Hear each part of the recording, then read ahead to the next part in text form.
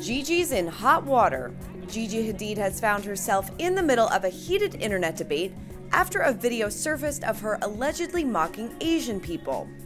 In the since-deleted controversial clip, the supermodel is giggling and squinting while holding up a cookie that has a Buddha's face on it.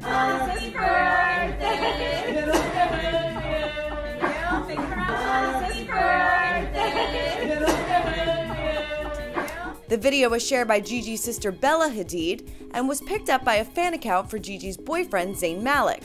The user tweeted, "Gigi out here mocking Asian people. I would say she's canceled, but she never started." Another Twitter user wrote, "What she did was rude, ignorant, and wrong. You don't get a pass because people see you as a supermodel." Others defended the 21-year-old, including her mother Yolanda Hadid, who tweeted, "Only a toxic mind will perceive hugging a chocolate laughing Buddha as racist."